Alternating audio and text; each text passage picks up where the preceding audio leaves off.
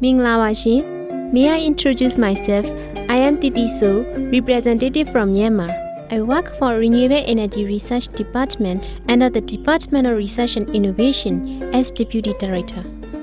It's fortunate being a woman in Myanmar is that there is no gender discrimination and Myanmar has the culture of favorable opportunity to those who are more capable, and the state has also been constantly encouraging the development of the role of women entrepreneurs. In such situation, the ASEAN-US Science Prize for Women, providing support and recognized for more development and strengthening of women scientists, is much more meaningful to me as well as to women community in my country. I would like to verify to Myanmar women that the prize as a benchmark which acknowledge high capability of a Myanmar female scientist who is from average family, works hard and struggles, is the reason that I apply for the prize.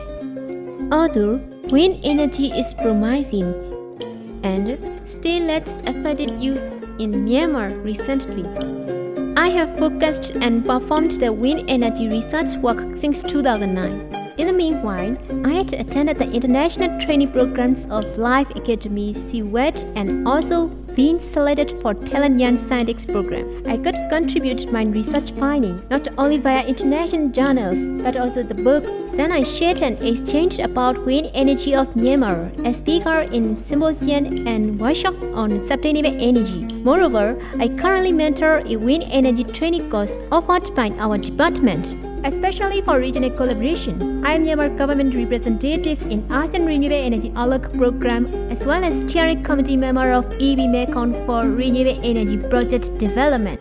My energy concerns for Myanmar are design and construction of small-scale wind turbine for short term, research and development on wind farm design and hybrid system for mid-term, and formulation of Myanmar renewable energy policy, strategy, and roadmap to fulfill Myanmar energy needs. For sustainable future of ASEAN, we should implement not only resource management but also soft-scale human resource management by awarding not only science prize but also policy prize, while effectually assist the continued brilliant future of ASEAN. In conclusion, I would carry out more and more for sustainable energy development by contributing, mentoring, and cooperating in various sectors on behalf of Myanmar women. If I became the winner of ASEAN-US Science Prize for Women, kindly accept my sincere thanks.